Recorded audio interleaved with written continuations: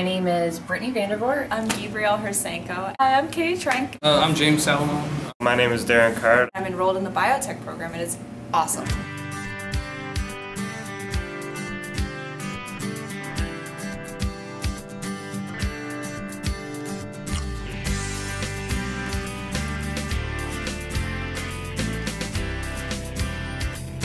I'm really glad I came to JCC because Dr. Chrisman has been the best advisor we could ever have asked for. She's awesome. She's a tough teacher, but it prepares you for harder, further courses that you're going to be taking.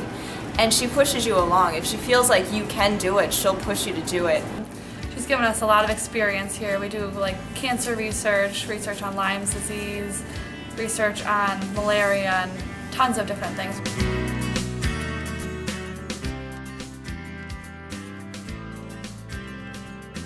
We built this building because I could say that we had these facilities and these pieces of equipment. We were able to parlay that into a $3.5 million grant from NSF to basically inculcate the biotechnology program with research.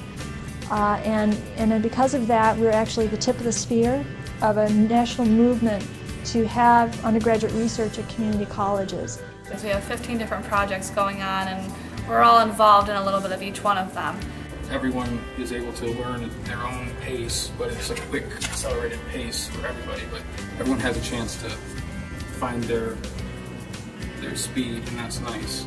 She's really good at pushing students to reach their full potential and get them prepared for the higher level courses and schools so they're not freaked out and stressed. So just coming into the lab and being able to get my hands dirty doing these experiences is going to help me a lot, I think, because I'll be using them again in the future.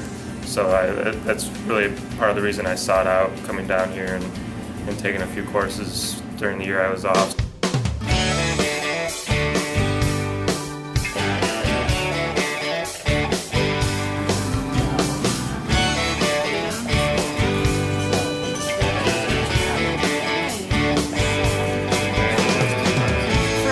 The science classes here are awesome. Yeah, we learn a lot here.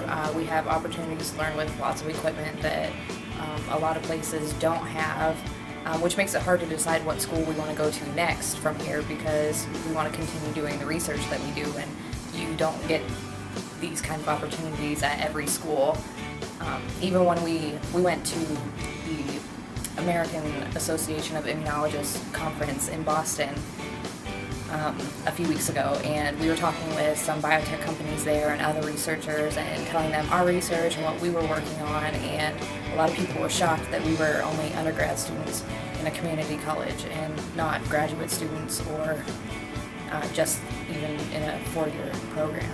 What makes this lab so comfortable here is the fact that it's smaller because we only have like 50 or 60 people in the biotech program, and it's kind of like a close-knit family here, so we all get along really well, and it's always really comfortable to work here, and we pretty much spend all day in the lab every day.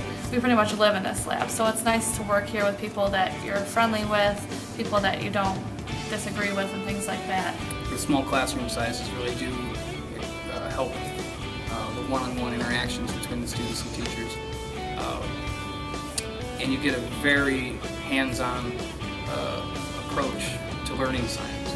Since we have the tools and people who are available to teach how to use at such an early time, you're looking, most research starts senior year of college. We're starting day one of your freshman year. These spaces really look professional. They're representative of what they're going to get in a real life of experience when they go on to get a job or they go on to their four-year school.